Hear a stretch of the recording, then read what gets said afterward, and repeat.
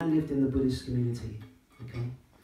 And my teacher in the Buddhist community, he told me, you're very attached to golf. I've noticed that you've got a lot of attachment to golf, haven't you? And I thought, yeah, I think he's right. I've got a lot of attachment to golf because I like to play every weekend. So it was a day like this, a beautiful day, and I thought, right, you know, I'm not going to go to the golf course. I'm going to sit in a Buddhist monastery and overcome my attachment to golf. And all my friends are texting me, oh, you know, we're here, you know, waiting for you. Are you coming? It's 11 o'clock. We've got the tea time booked 11 until 11:30, and we've just had some breakfast, and we're looking forward to the game. Beautiful weather. And sorry guys, I can't come today. So I'm sitting in the Buddhist monastery, you know, a beautiful day like that. And I'm thinking, no, okay, you know, I must overcome this attachment. But it just didn't feel good. It didn't feel good. So I'm not asking anyone to give anything up. I say, go your own way. Do what you feel to do.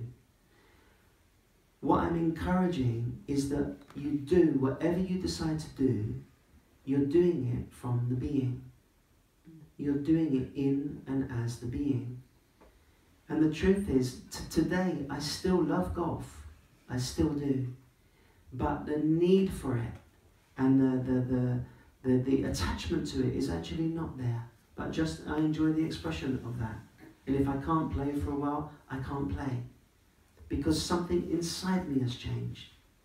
But if we just try to, if you think, I can't go to any parties, then this will not land for you. But you should keep going to parties, in and as the being, until that just stops naturally for you.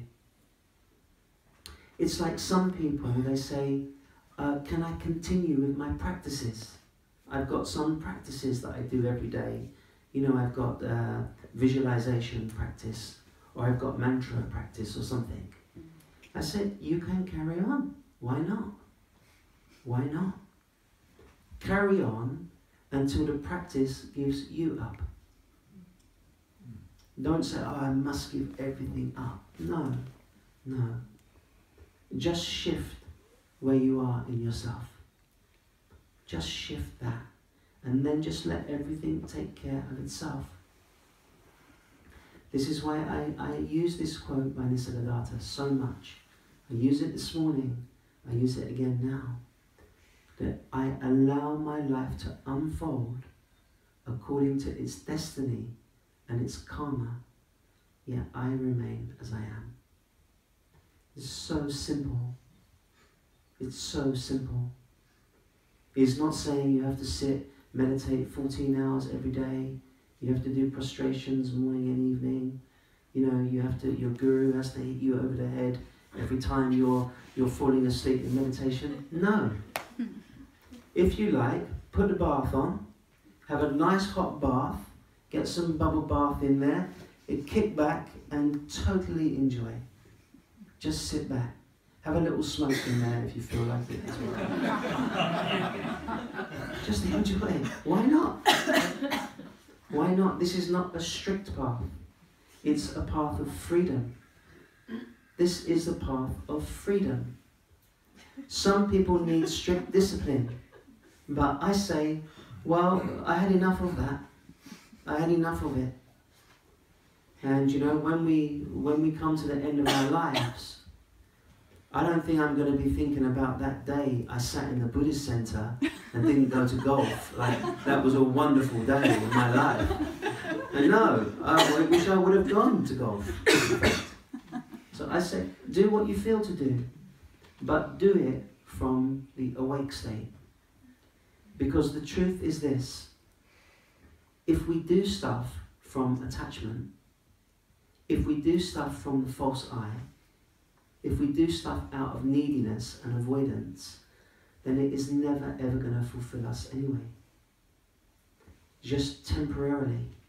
We will get some need met temporarily, and then it's over. And then we will feel we need something else. something else, something else. The egoic state is a state of need. It always needs something. And most people are just following that. But I'm saying, no, look into the very ego itself. Because if you're basing yourself on that, no amount of experience, no amount of money, no amount of sex, drugs and rock and roll is going to meet that. And, Mick Jagger, look at Mick Jagger, lead singer of the Rolling Stones. Can you imagine how much money he's got? How much sex he's had? How much drugs he's had? How much life experience he's had? And he's still singing, I can't get no satisfaction. And I try, but I can't get no satisfaction.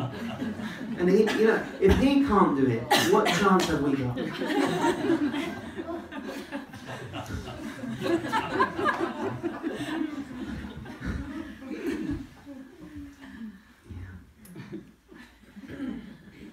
Something inside us will like this, and something inside will say, no, I'm going to do it. I say, okay, you have freedom to try. I'm just pointing out the truth, and if we're ready to hear it, beautiful. If we're not ready to hear it, beautiful.